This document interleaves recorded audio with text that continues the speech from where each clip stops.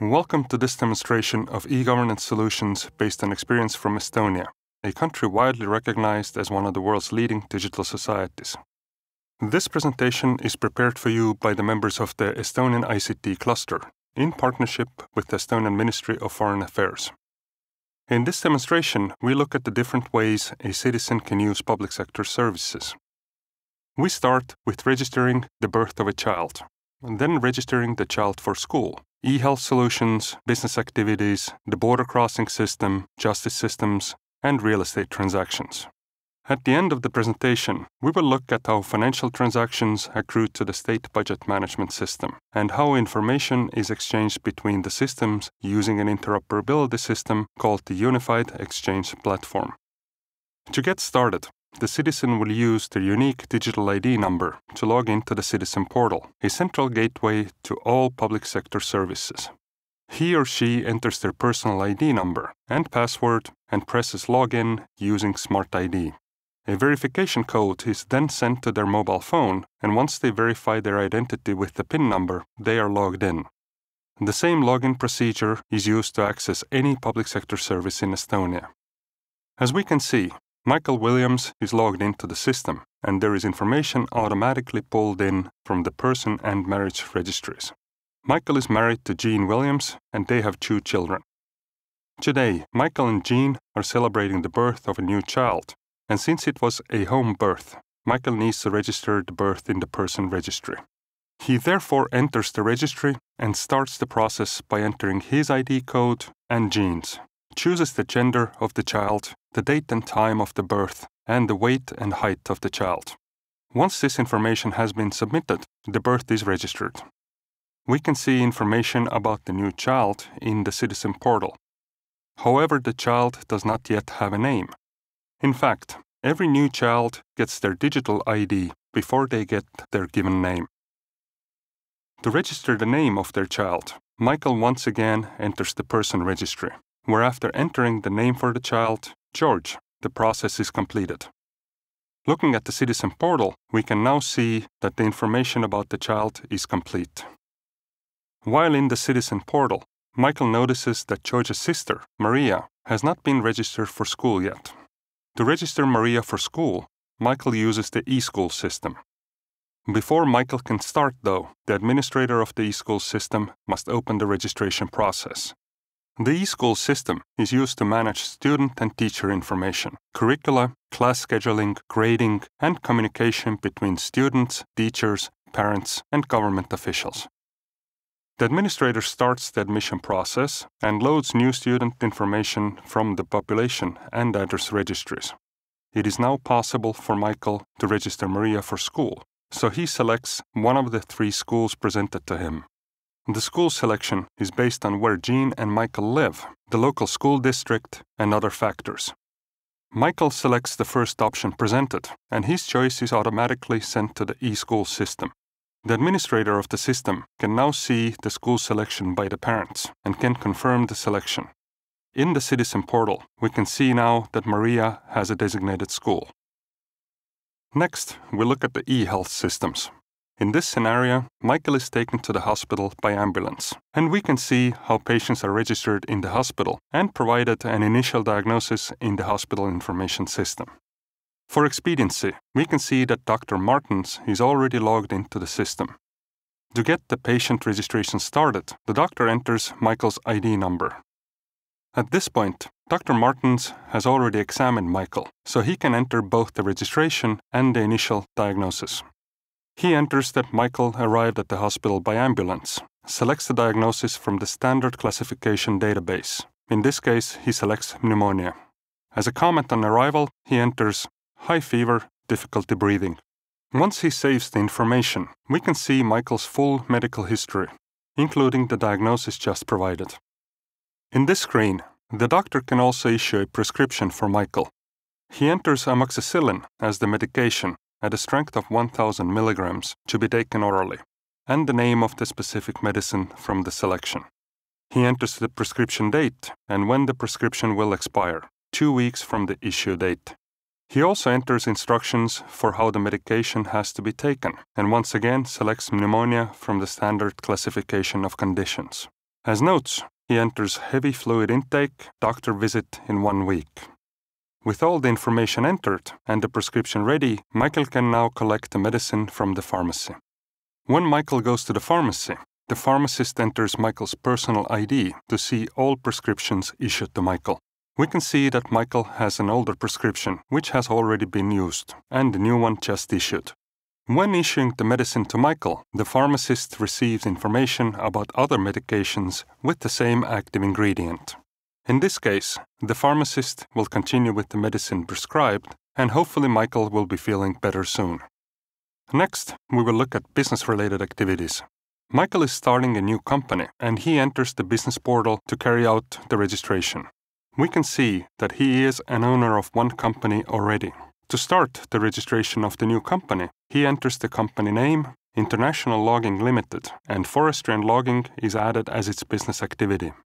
After entering the starting share capital of the company and the company address, he enters his ID number as the shareholder and declares that he will own 100% of the company with a seat on the company board. Once he saves the information, the Memorandum of Association is generated, and after he signs it digitally, the company is registered. Coming back to the starting page, we now see that he is the owner of 2 companies. While already in the system, Michael will also declare taxes for the other company he owns. After entering the tax registry, Michael selects the first of the 2 companies he owns and chooses the year and quarter he's declaring tax for. As he enters 100,000 euros as the revenue and 80,000 as the cost of goods sold, we can see automatic calculations below for his tax obligations. After entering 5,000 for the business expenses and a depreciation of 2,000, we see that the total tax due is 1,560 euros. After saving the data, Michael can choose to distribute dividends, and after selecting 50,000 euros, we can see that as he is the sole shareholder, the full amount will be paid out to him. Next, we look at the State Border Administration. As Michael's companies deal with timber exports, he often needs to cross the state border. If he just drives to the border and waits in the queue, it would take a long time. Fortunately, he can use the queue management system to provide the necessary documents and reserve a time for crossing the border in advance. After he enters the system, he must choose the border crossing point, followed by the queue type. Priority queue is for perishable and dangerous goods, and live queue is without the specified time for crossing the border. As Michael knows the exact time he will be crossing the border, he chooses the pre-reserved queue. After selecting a time for crossing the border, he enters his ID number, name, travel document number, vehicle registration number, and vehicle type. In his case, truck with goods. After verifying the data, the information is automatically available to the Border Patrol and Customs officials. As the final step in the registration, Michael makes a payment to cover the border crossing fee. Let's switch hats and look at the system from the border official's side. He can see information about all cars, trucks, and buses coming to the border in advance. And as we can see, Michael's registration is at the bottom of the list. There is a clipboard icon next to Michael's registration, which means that he has been automatically and randomly selected to go through an in-depth customs check. There are other notifications in the list. A green mark next to the name means that the data comes directly from the population registry, and a red warning means that the person has a criminal record. In one case, we see a notification flag by the ID number. When clicking on detail, the official can see that this person has a history of human trafficking. Armed with this kind of advanced knowledge, the Border Patrol and Customs officials can prepare and schedule the workload for the smooth passage of vehicles across the border. Continuing with our presentation, we now look at e-justice solutions. In this scenario, Michael has a conflict with a business partner, and he has decided to go to court against them. To enter the claim, Michael enters the commercial court solution from the citizen portal. He's given a choice whether to enter the claim on behalf of himself as a person or as a company representative. He chooses the latter. To get the claim started, he chooses International Timber Limited as the claimant and selects Defendant, Advance Exports from the list of companies retrieved directly from the business registry. Next, he is presented with the choice of case types. He selects contract violation and for the claim summary, delinquent payments. He chooses to add a proof of claim document to the case to complete the claim info, and now he is once again required to pay a state fee. After entering the credit card information, the card number, expiry date, and security code, and submitting the payment, the claim is now entered into the e-justice system. To see where the claim goes next, we need to log into the system as a court clerk. For the purposes of the demonstration, the login process is simplified. In real life, the clerk would use their ID number-based authentication method. Once logged in, the clerk can see the new claim in the dashboard, with the status pending. And upon opening it, the detailed claim information is displayed. To register the case, the clerk starts by selecting a judge. When selecting the judge, she notices that there are red notifications next to the names of some of the judges, which means that they're not best suited for this particular case, based on the workload of the judge, expertise, or a potential conflict of interest. As Justice Bert Alfred does not have any conflicts, she goes forward with him as the judge for the case. After registering the case, the clerk continues with scheduling a hearing. She starts by selecting a suitable date and time from the calendar. As we can see, the calendar is synchronized with the judge's calendar. To choose participants in the hearing, the list of shareholders of both companies is directly retrieved from the business registry. She selects all of them, Michael Williams as the claimant, and Anthony Jones and Stephen Ellison representing the defendant. Now that the hearing is registered, notifications are automatically sent to all participants. Moving forward in time, the judge now logs into the system during the hearing. Upon opening the case, now with the status of pre-trial, he can enter the judgment information by selecting the judgment type, in this case, consent judgment. He can also upload any case-related documents. After choosing fine for defendant as a sanction and entering fine of 10,000 euros as the judgment summary, he completes the hearing and effectively the case. As we can see, the process is fully automated, and all steps other than the hearing can be handled without the claimant or the defendant ever having to physically come to the courthouse. As a matter of fact, if both parties provide adequate documentation and the case is clear, the judge can render the judgment without the physical hearing. Continuing the demonstration, we now look at real estate transactions. In the real estate section of the Citizen portal, we can see that Michael already owns one property in Kenya. As he is interested in buying another property, he enters the land registry. After verifying his identity, he can look at his properties or start a search for a property. Upon selecting the property he is interested in from the search results, he is provided with detailed information, such as ownership information, map view of the location, and a street view of the property and surrounding area. In another view, he can look at tax zone information. Once he decides that he is interested in the property and has negotiated the purchase with the current owner, Stephen Ellison, they can complete the transaction in the land registry.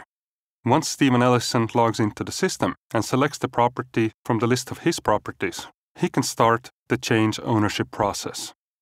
As they have agreed that the payment for the property is already deposited in an escrow account, he can complete all the steps from his side, and Michael will complete the transaction. He starts the process by selecting Michael Williams as the new owner. Next, he needs to pay the state tax for the transaction, after which he can sign the sales contract. We can see from the status of the transaction that to achieve the completion, Michael needs to sign the contract as well. When Michael logs into the system, he sees a notification of a new transaction. Once he opens the transaction, he can verify that the taxes have been paid and the contract is already signed by Stephen Ellison. After signing the contract, the transaction is completed and he is now the proud owner of the property. The land registry can also be used to manage tax payments for existing properties.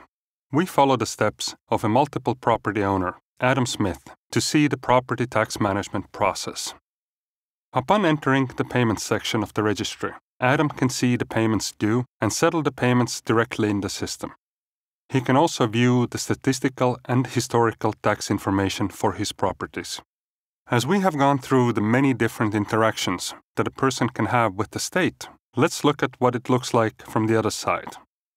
Throughout the demonstration, there have been different fee and tax payments made in the system.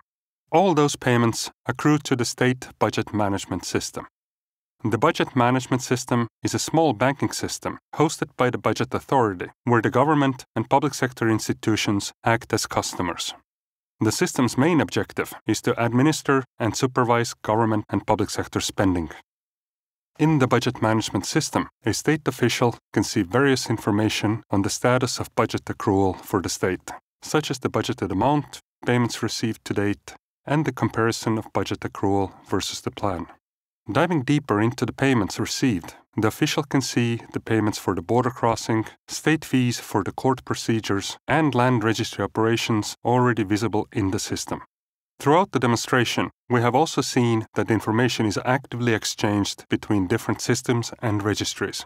For example, the information about persons, their family, medical data, property, and court case-related information.